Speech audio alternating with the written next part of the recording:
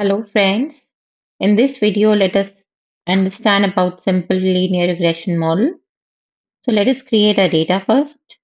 So I use data.frame function to create this data. I'm creating two vectors here, one for temperature and the other for sales. Written down my temperature and the sales, and I want to know the relationship between these two variables. I have executed this command here and created data. Let me print it. So this is my data. I've named data as my data in this case. This is temperature and the sales respectively. When the temperature is 25 degree, the sales are 35,670. When it is 20, the sales are 36,710 and so on. So if I suppose want to check the data type of these variables, I can use the function class. I need to check the class of the variable temp. So I can execute this command and I can see that it is numeric. Similarly, for sales column, after executing the command, I can see that it is numeric. Now I want to plot this data. I can simply use the function plot, and because my data is named as my data, so I am telling R to plot my data. Here I can see the temperature on x-axis and sales on y-axis. And these dots are the intercepts for x and y for temperature and sales respectively. I can see the slope is increasing. When temperature increases, more or less the sales are also increasing. I can also tell R which variable I want on x-axis and y-axis. When I write plot, the first variable it plots on x-axis and the second variable it plots on y-axis. Plot my data, first variable temp and the second variable sales. So let's see what will happen. So here on x-axis, I can see R has plotted temp and on y, sales. When I do the other way around, sales on x-axis and temp on y-axis, the sales are been plotted on x-axis and temp on y-axis. Now we need to understand that which variable should we take as my x and y to be plotted on x-axis and y-axis. The linear regression equation is y is equal to ax plus b. So here if we look at the plot, what do we observe? We can observe that the slope is increasing. When temperature increases, sales tend to increase. Behind it, we need to understand our intuition. There seems to be a positive relationship between sales and temperature as plotted in the graph. But we have to understand whether sales increases when temperature increases or temperature increases when sales increases. Temperature cannot increase when sales increases. So it is the other way around actually. So sales tend to increase when temperature increases. Therefore, we may say that sales is dependent on temperature. In that case, we can take sales as our dependent variable y and temperature as our independent variable x. That we need to take our independent variable as x and dependent variable as y.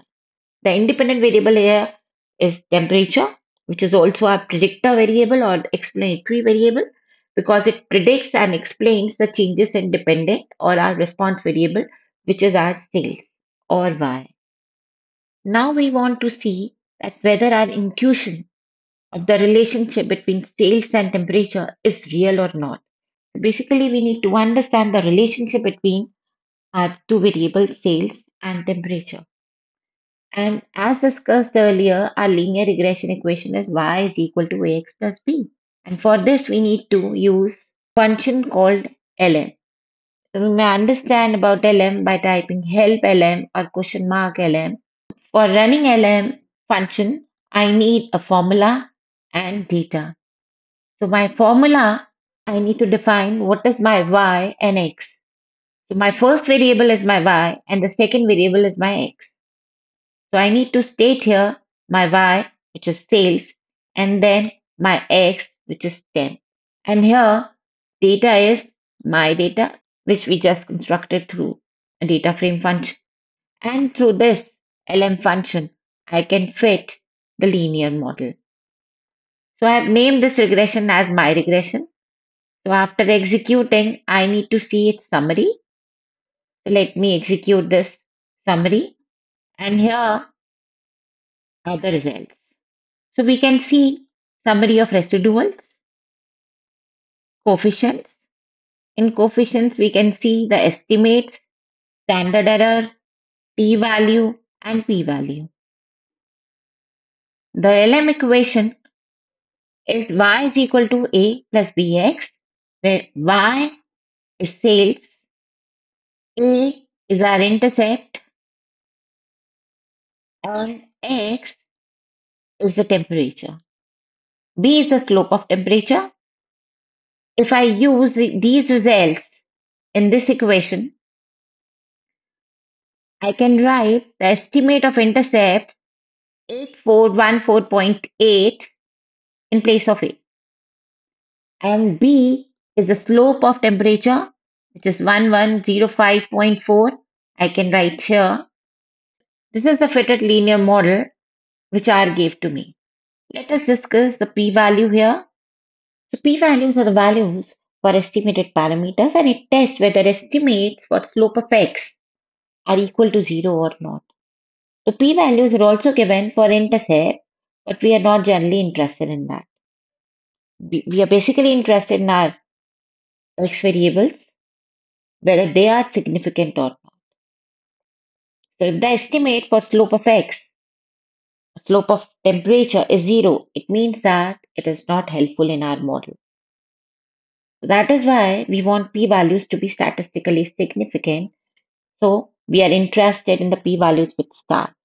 For accepting a temperature variable is statistically significant, we need its p-value less than 5% or 0.05. So here we may see that we need 1 star. But we may see here we have 3 stars. So 3 stars is even better than 1 star. So it means that it is very significant. A very significant p-value indicates that we may predict sales value from our temperature variable reliably. Next, we can see that residual standard error, multiple R squared. Multiple R squared is the same as R squared. So it suggests that temperature can explain 91.17% of variation in sales, which is pretty good. Then we have adjusted R square. It is a modified version of multiple R square, modified by number of predictors in the model. And then we can see F statistics, DF, with degrees of freedom, and p-value. So I hope you have enjoyed the video. Thanks for watching.